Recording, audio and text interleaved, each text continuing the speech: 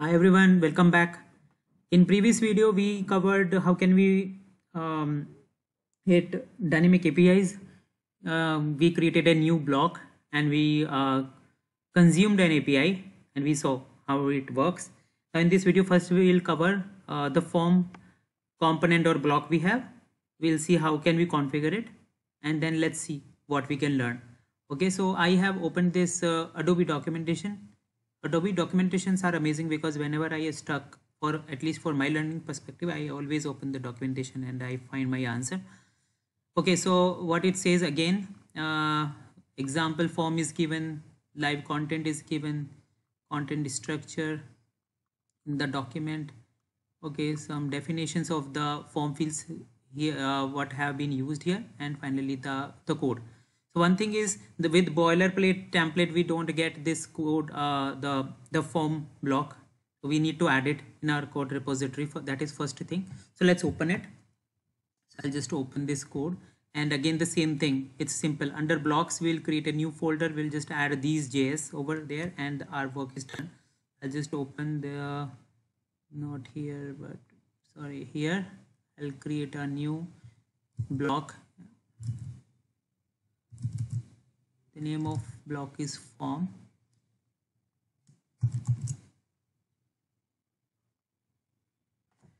Form and form.css, form.js, form fields.js. Let's create form.css, form.js, and the third one was form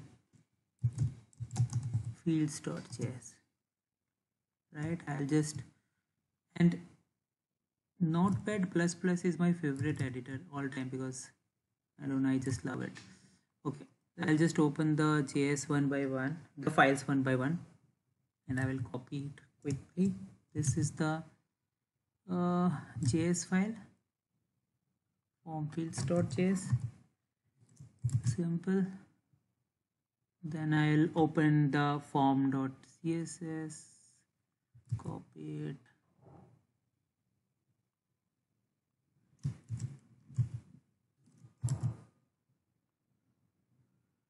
and the form.js. Oh, I copied. Yeah, copied.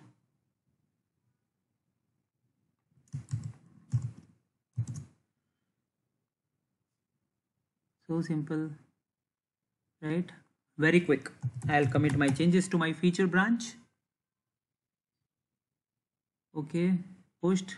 The changes are pushed. Next thing is, of course, I need to create the form fields. That table I need to create.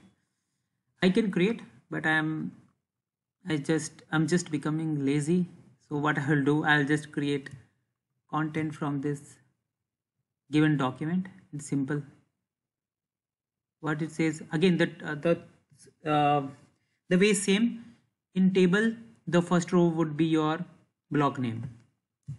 So copy it, paste it, and what it says, this is my form block and these are the fields, right? This JSON is nothing but the fields.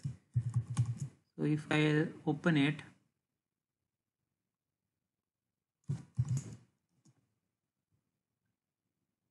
these are the fields,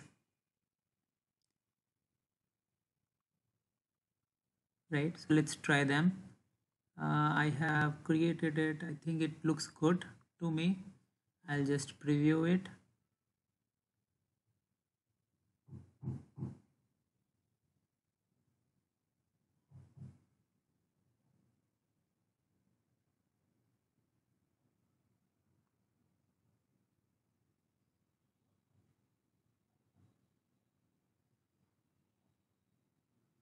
And the same mistake what I always do, the changes I have pushed to my main feature branch, sorry, my feature branch, right? My feature branch, and I always check on main branch. So just change it to my feature.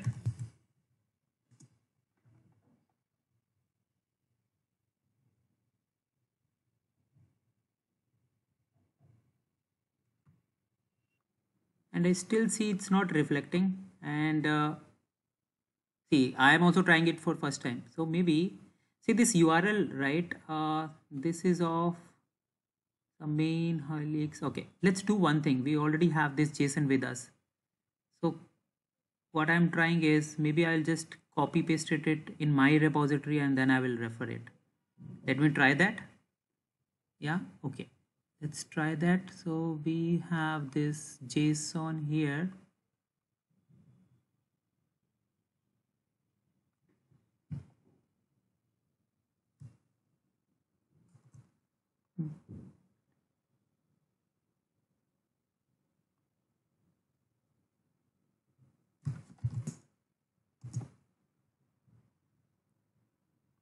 I'll copy paste it.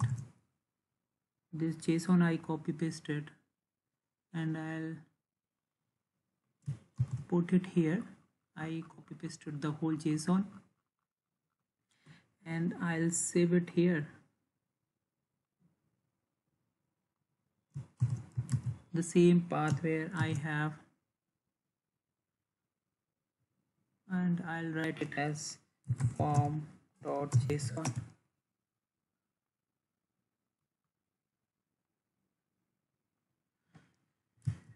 Okay, let's see if it is there. Yeah, form.json is here. It's very quick. I can push it right away. I'll just push it to the repository. Yeah, it's here. Let's add it, commit it.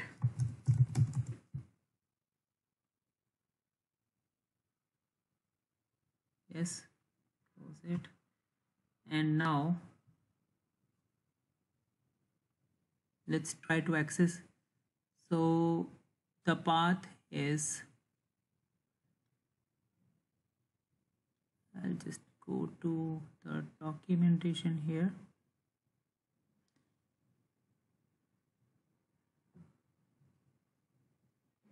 And I can see my form is loading here. My form.json is loading here. The path where I have saved inside blocks form.json.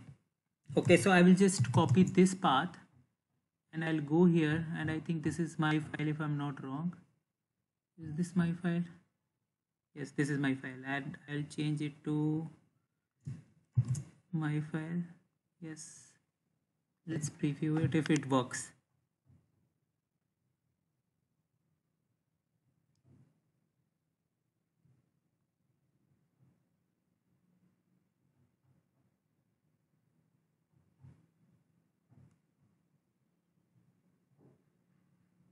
And finally, after a little bit of struggle, I found what was the issue in the JSON file, and I will just explain what was the issue. There were two issues. So first issue was there was something wrong with the this JSON file. It was breaking, and I will just show.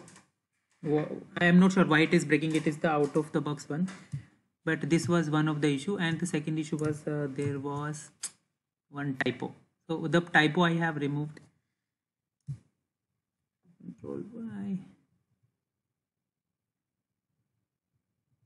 And let me show first that it was breaking with this. I'll just commit this first. We'll show that it was break. I'll refresh it. Okay, this change is here. I will add it. Commit. And commit the changes very quick. Okay, this is done. And if I'll go back to the form, let's inspect mode, and I will refresh it. There is a console level error.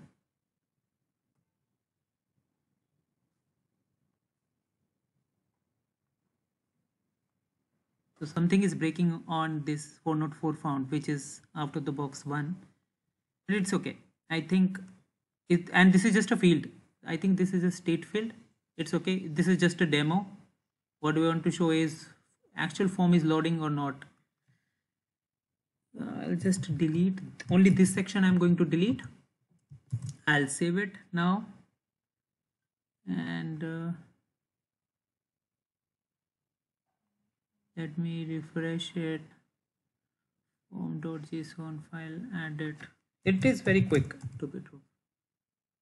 And commit it. And this time if I'll refresh, I don't need these debuggers anymore. Let me close it.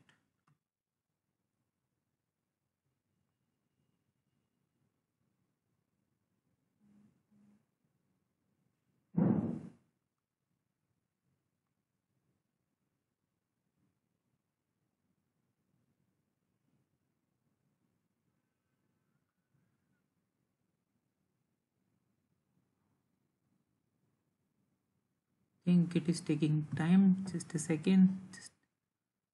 I'll just pause and start. And finally it's loaded.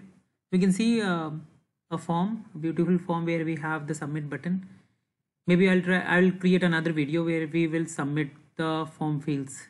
So all in all, what we have observed in this video as well as with the previous video, that with Franklin project it is possible to have dynamic functionalities like submission of form or hitting the third-party APIs, getting data from any REST-based service. That is possible. Thank you so much for watching. Stay connected.